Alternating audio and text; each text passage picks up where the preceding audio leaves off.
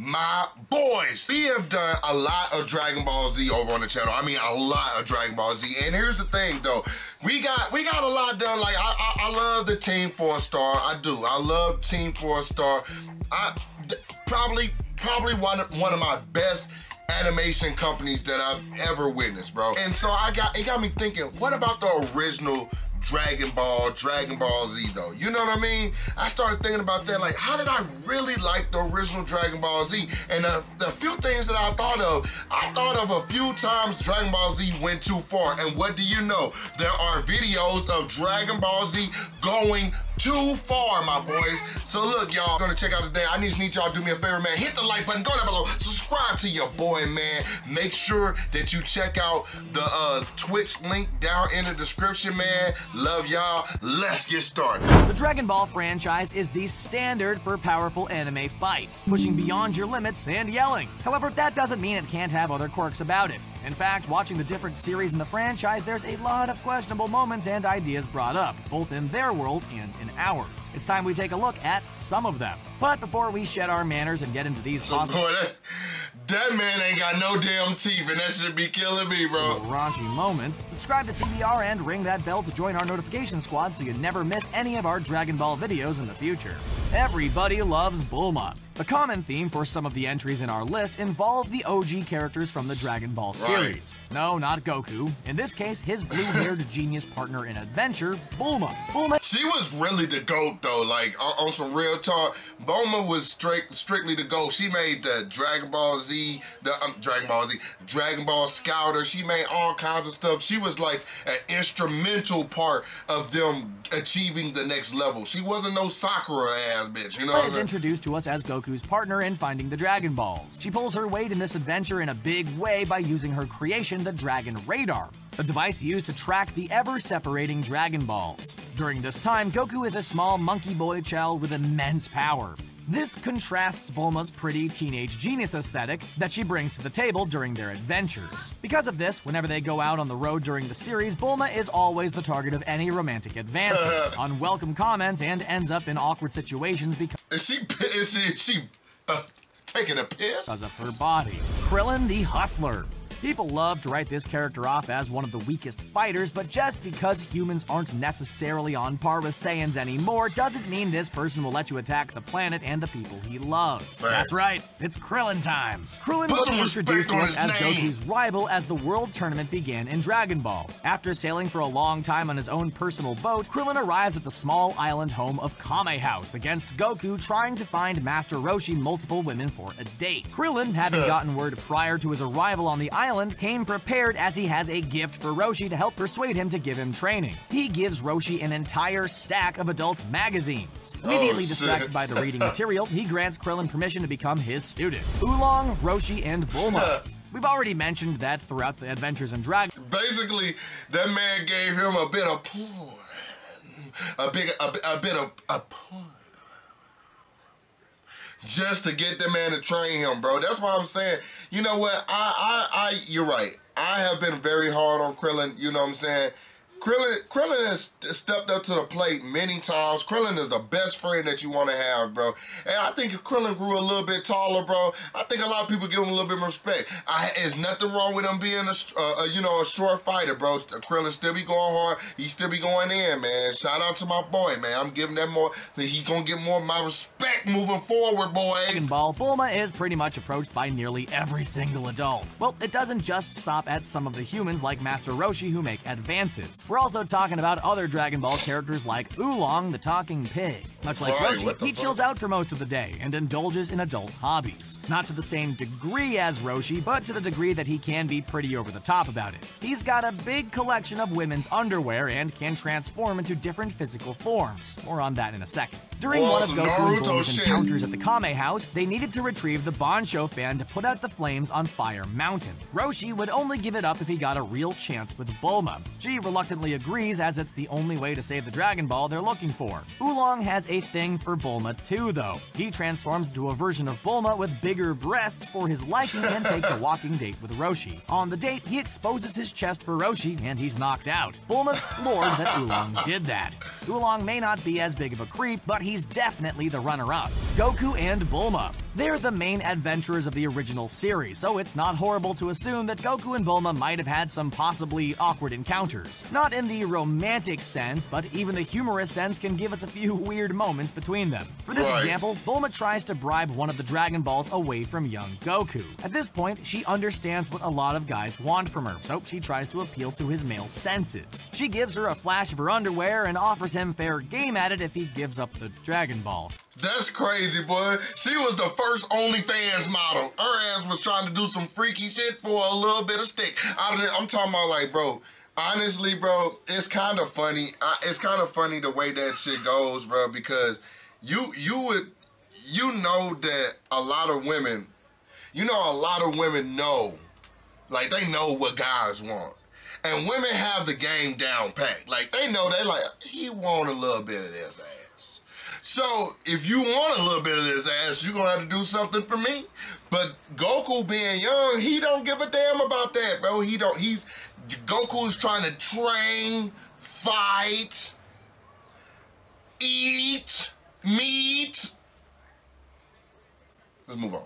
This backfires on her as Goku knows the Dragon Ball's true value and accidentally insults her during his rejection. Burn. Another example, in one of their first nights they spend together, Goku lays innocently on her lap while they sleep. However, he begins freaking out when he doesn't recognize certain physical features from Grandpa Gohan on Bulma. She awakens him to saying, "No balls!" But she takes this as the Dragon Balls are missing. No, Bulma, that's definitely not what he meant. We get that you're He's about Bulma, your balls, Bulma! a child, but you shouldn't be so handsy with someone while they're sleeping, Goku. But throughout the years, Bulma learned that Goku's one of the few people she doesn't have to fear in that area. Go platonic friendships. Bulma flashes Master Roshi. We thought about holding on to this entry for our Dragon Ball list, but we couldn't hold back this Watch this. I can show you how to get the sweetest deals online when you shop from major retailers like Amazon and Target. No, long chin classic moment between Bulma and Master Roshi. Roshi is referenced a lot here, but this one gets its own class of raunchiness compared to the other entries on the list. Early on, back in the start of the original series, Goku and Bulma were nearly at the start of their Dragon Ball adventure before meeting Master Roshi. After saving a sentient turtle from a giant bear, he introduces our duo to the turtle hermit himself, Master Roshi. We don't know anything about Roshi at this point, but we'll soon learn that he's a powerful martial artist, being that he's the one that teaches Goku the Kamehameha wave.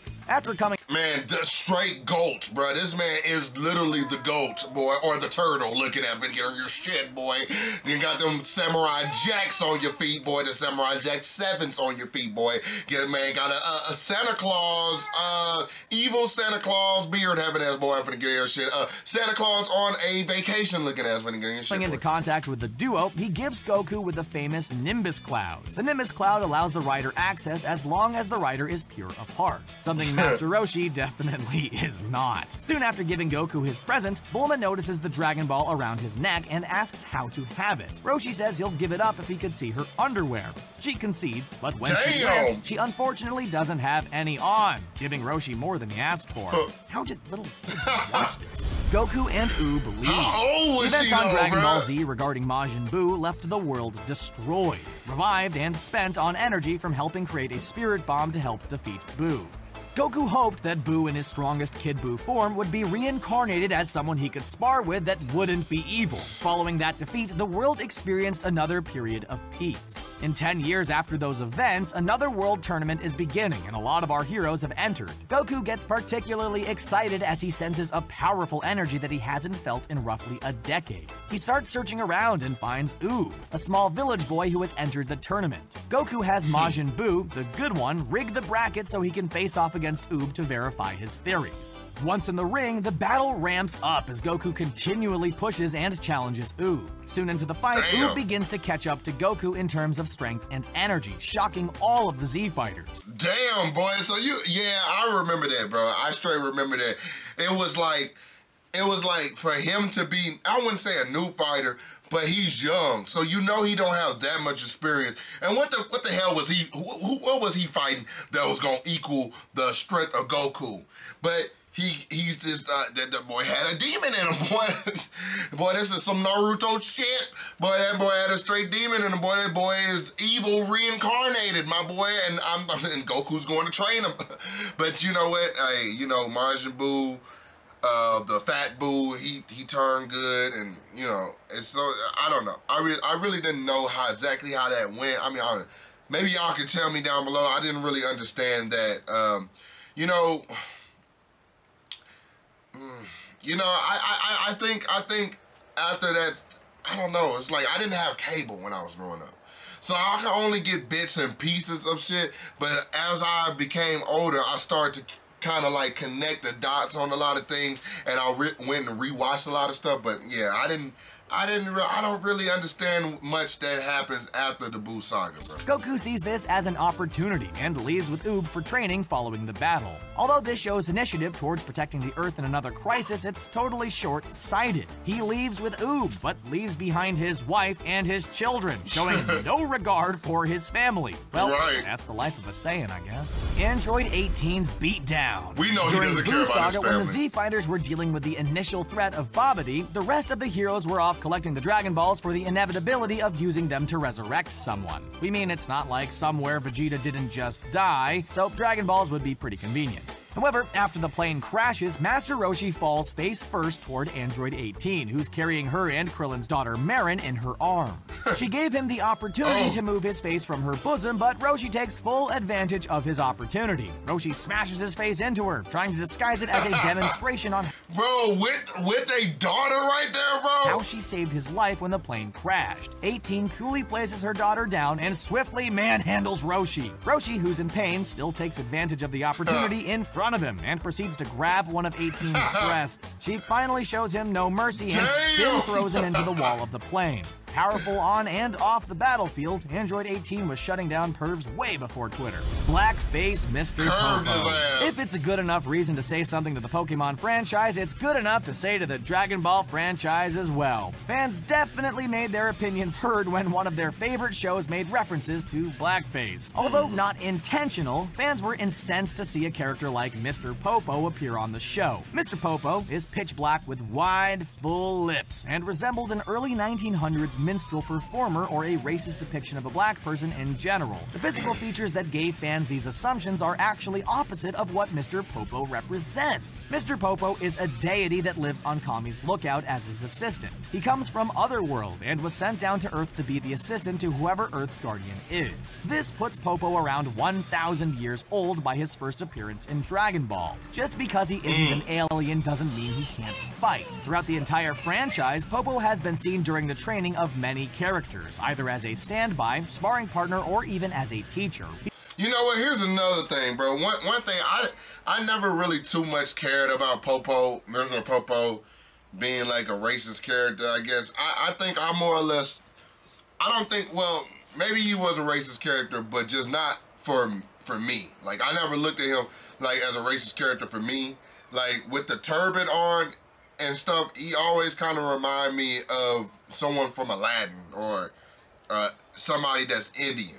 Like, you know what I'm saying? So while I still think it's kind of, I don't know, it's just a really, really dark body and black and then the red lips, no facial features, but then he is not really a person. So it's always kind of weird, like you know what I mean? It's always kind of weird, bro. And you know, and I don't know. That's just how I felt. But now in Dragon Ball Z Kai, not Dragon Ball Z Kai, Dragon Ball Z Abridged. Why do I hit the wall? Why do I just hit the wall? Can't get it right, hit the wall, ugly ass. But I'm just saying, Dragon Ball Z Abridged, I think they did a really, really good job at kind of hinting at the fact that he'll fuck everybody up. He's the first person Goku tries to fight upon discovering the Lookout in Dragon Ball, and he later helps Goten train in his Super Saiyan form. His color does change in a later series, so we applaud Dragon Ball for taking note, even if it wasn't intentional. Is that Hitler? As a rule of thumb in comic books, anime, and pretty much any sort of fantasy series, death is laughable and lacks stakes. The entire namesake of this series refers to items that bring someone back from the dead. That refers to pretty much anyone, good or bad. In DBZ Fusion Reborn, we get to see some of the bad return. The movie mainly features Goku and Vegeta facing off against the powerful creature known as Janemba, until they ultimately use the fusion dance to create a new warrior. It takes them a few tries, but we get Gogeta from this pairing. However, in one of the B-plots, Trunks and Goten face off against the Dictator, a familiar-looking enemy fans would recognize from a history book. It's an animated version of Hitler. Many enemies return from the dead in this film, and one of history's greatest comes with an army. During their encounters, Trunks and Goten see their fathers fuse into Gogeta. This gives them the inspiration to fuse into their famous Buu-fighting fusion, Gotenks. The Dictator makes a comment on how Gotenks has blonde hair and blue eyes, which solidifies anyone who was still on the fence as to who this character was supposed to be. Thank goodness they disposed of him quickly. We don't think anyone wants to see that face again, real or fictional. Gohan and Piccolo. Like a puppy being raised by a herd of sheep, an unlikely pairing can make for a great situation or a great relationship. Sometimes, even both. In the case of Dragon Ball Z, it's definitely a both situation, featuring Piccolo and Gohan. Piccolo is black. Goku's son is dressed like Goku to show that he's being prepped to go down a particular path of training. But once Goku was killed during the Raditz Brawl, Piccolo took the reins in Gohan's training. Although it started off a little bit rocky, by the end of the Cell Saga, Gohan was fully rocking Piccolo's clothing as he received more training from him than Goku at that point. That must have been a big sting in the heart for Goku to have watched his son be trained by and dressed like his former enemy. Ouch. I don't think Goku looked at him like that though. I think Goku at that point had let that shit go. Just like we should let that shit go. Like Goku was just like, all right, that's your stepdad. Ugly ass boy, for get on your shit. But I don't think Goku really thought of it that deep, bro, honestly. Unless, I mean, y'all can let me know, man. Some of y'all are able to like pick little bitty things and like really like dial in and be like, and give me y'all thoughts. So just let me know. Did you think Goku really got mad about that shit? I don't think so. Y'all, that is the video for today. So if you appreciate this video, do your boy a favor, man. Go down below, hit the like button, man. Make sure you subscribe to your boy, man. We're dropping way more videos, and make sure you go on the gaming page, all right? It's gonna be called Gaming with Quizzy, all right? Not going to be called, it is called Gaming with Quizzy, bro. We're dropping the Stray game. I played like 5 hours of that, you know what I'm saying? We got the South Park Stick of Truth still rocking over there, man. So look, y'all, go down there, man. Make sure you check that out, man. Make sure you come back every single day on Quizzy On Demand. Why? Because we dropping 3 videos a day, my boys.